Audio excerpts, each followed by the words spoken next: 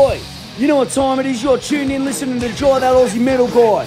Make sure to hit that like and subscribe button so you don't miss any of his content when it drops. And remember, stay brutal, you mad dogs. Roof. Bloody chill. G'day, legends. How the bloody hell are you going? Wherever you are in the world today, tonight, it's a great pleasure that I'm having a chat with Jackson, bassist for CHOOF, who are due to release their Dimwitted Amoral Exploitation 27th of April through Dead Set Records and Artists First. Some of you may have already caught the film clip Yogurt Cups, the story of one man's tale to get a fucking bag of weed. Jackson, cheers for joining me, brother. No worries, dude. Thanks for having me. No, absolute pleasure, man. First off, can you tell me kind of where CHOOF all started from, dude? So pretty much Jack and Adam, the drummer and guitar player, used to play in another band, Cosmic Kahuna. And over COVID, they said, fuck it, let's do something. So they got together, started a grind band, couple other dudes, in and out. Then they asked me. I've played in Party Vibes with Jack before as well. Okay. So then, we got in, and then we'd seen Jake play vocals in his other bands and shit. So we're like, we got to get this cunt in for sure. And pretty much all through COVID, early 2020 maybe, we were just jamming at the Drummers Factory just every weekend, fucking illegally, Yeah, well, what was that time like, dude? Because Melbourne, like some people may or may not know, we in Australia know that Melbourne was the most locked down city in the fucking world. So to be able to... Oh, it was hectic, man. It was definitely earned the name the Outlaw Grind. Yeah, fucking oath. It worked out well that the Drummers got a factory, in the fucking industrial estate in Collingwood, like inner Melbourne. So the noise wasn't an issue. No one was fucking ringing up and complaining. It was just like fucking the whole time I was driving. Like I live probably 40 Ks away from the city, and we had like a 10K radius or whatever. You weren't allowed to leave. So it was just like, fuck, let's go. Nothing ever happened, but fucking it was so weird. And is that kind of the time that you've done the demo, was it? Or Yeah, exactly. So what was it like fucking getting in there and making that demo, dude, smashing that one out? Tell me a little bit about that whole process. Oh, it was sick, man. It was sick. Yeah. None of us had done anything for fucking ages, a good few years. We went in, recorded it in Squizzy's garage, actually. So we were the first cunts to come into his garage. So it was good watching him trying to figure it all out while we're watching us trying to figure it all fucking out, Good couple of days. Yeah, it definitely give you a good idea of what was in fucking stall, coming up with this forthcoming EP as 100%. Well. Kind of get in there, get it out, and just fucking get the ball rolling on it all, yeah? Straight up, dude, 100%. And you've been playing a shit ton of shows lately, eh? Fucking oath. Yeah, man. Just played our 40th show in 12 months. Wow, dude. And then we fucking smashed it out as much as we could, you know what I mean? Book shows here and there. In the end, we were turning heaps down because we were just fucking, can't. We got this on, we got that on. Well, how's that been being in Melbourne, dude? I've been over there a couple of times, man, since everything's open. But, like, it just seems to be shows every weekend, man. Always. Everyone was just frothing at the bit. It was already a great live music scene, but especially so now that everyone had that fucking stage where they couldn't play any shows, and then getting back into it now, it's like, fuck yeah, let's smash it. What were some of the things you kind of missed about not being able to play in that time, dude? Just all the new bands, man. Yeah. When we started, we wanted to get interstate as quick as we could. So last March, sorry. Yep. We headed up through New South Wales and Queensland, and I was trying to book the shows, and I was like, man, I don't even know what fucking bands are playing or what goes on right now, So it's been good to just slot back into where it used to be, you know what I mean? Get a feel of what's going on.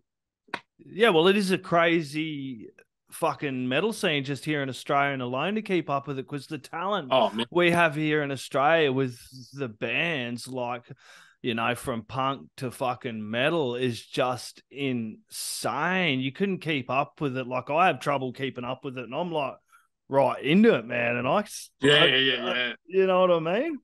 Nah, fucking oath, dude. Fucking oath. Definitely anything you want out there. It's all there. Anything you want. And then up this weekend, man, you've got the Flippin' the Bird show, dude. That one looks fucking cool, man. Yeah, that's sick. That's sick, man. Playing with a whole stack of good bands, dude. Yeah, fucking oath, man. Fucking oath. We played last year. So when we got asked to play again this year, we were like, fucking oath, let's do it. And then the lineup got announced, and we were like, fucking let's do it, cunt. You know, it's sick. Yeah, food stalls, especially metal, tattoos. What more could you bloody want, dude? bro. Exactly right. What more could you want? Yeah, The and new even there's a heap of metal bands on the courtyards to stage I seen that outside they this got year. Carnal Viscera, man. Like, Yeah, that's going to be wild. they're a top band, man. Top Yeah, fucking fucking Tom's a good guy, man. Go smash a couple of fucking choofers with him, dude. Tell him I said g'day. Yeah. Tell him I said Fucking g'day, man. He'll have fucking Billy there. He'll be ready to roll. Yeah, it's in the books, mate. Fucking oath. Yeah, man. He's fairly, what's that, 9:30 over there on the courtyard. So definitely catch them ones as well, man. Yeah. There's a huge sundowner, dude. There's so many religious observant, man. It's going to be a killer show. So fucking oath. yeah, anyone get along to that one as well. Tell me a little bit about working on this EP, man. Like, when did you start working on it? Tell me all about, the songwriting process, the making of it all. So yeah, started writing songs pretty much when we all got together as CHOOF, all four of us. Once we'd locked in and recorded the demo, started writing songs for the EP. Yep. We just fucking smashed it out, dude. We've probably still got 20, 25, 30 songs in the bank sort of thing that we haven't put out yet. We recorded this EP last February, actually at Singing Bird, where Flipping the Bird is held. Recorded it last February, but then fucking just all bullshit cover for the people to have a look at. Sick, yeah. That's so where sick. Who done the artwork for that one, man? That was Nano from Black Reno. Oh, nice, man. Yeah. Yeah, dude, they're a top bunch of guys, eh? Absolute legends, man. We just sent him the EP and said, come up with something, and he fucking come back with that. And none of us had that concept in mind, like sort of blueprint sketchy sort of shit, but fuck, it's sick. Mad. Dude, it come out really, really bloody well. How many tracks? Tell me a little bit about the track listings and shit like that, man. Because I didn't get fucking great 8 tracks, man. I didn't get a great deal sent over. Tried to do the track listing as good as we can as like a side A and B. Like each side's got an intro and a long song for the end, for the last song on that side. Yep. We don't actually have a side A and B. We've got a side 1 and A, no B sides, mate. Damn, that's going to look sweet on vinyl, dude. Yeah, 10-inch. So it's going to stand out, man. Yeah, and that's going through artists first as well. Yes, yeah. There we go. Yeah, they're a good bunch of people to be working with as well. And the Dead Set Records, of course, through King Parrot, man. Killer connection, man. Shit, that merch, I've got it up here now, dude. That looks fucking sweet, dude. It's coming out sick, man. The shirt design with the back print as well. Unbelievable. Yeah, man. I'll see if I can get it up for everyone to have a fucking look at here, man. Yeah, sick. There we go. That's what we're looking for, people. When you get your pre-orders, man, I need a new fucking muller, man. That would be bloody perfect for me, man. Get it in, mate. Get it in. That's perfect, man. So where did you record at, man?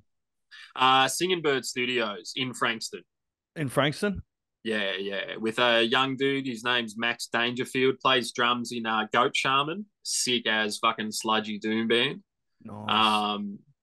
He mixed it, and then we sent it over to Brad Boatwright to get mastered, pretty much where every cunt does. Yeah, dude. Can you tell me a little bit about the film clip, man? That's a fucking... it's so that's sick. A cracking fucking film clip, bro. Yeah. So Jake's got a friend, the director is his friend, and he goes, he's got a fucking short film idea he's had for ages about, exactly what happens. Dude wants to get his weed, he can't get it, fucking goes through all sorts of fucking magic doors where all sorts of shit's happening.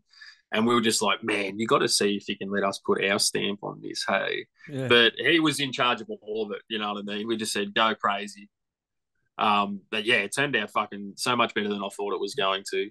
It did, man. It's a cracking film clip, and then I like how he's managed to, in the end, he's got his weed, he's like fucking blood soaked face and shit gets out, packs his fucking Billy. We've all done this, and then we've all done this, not with the blood soaked face necessarily. Yeah, some of us have maybe, but you got the weed out, and there's fuck, lighter's out of gas, and then you're almost waiting for a second part to that film clip to kick in. So there's fucking you almost need him to pick up on his fucking journey to go get his lighter or something next. You almost wanted to, man.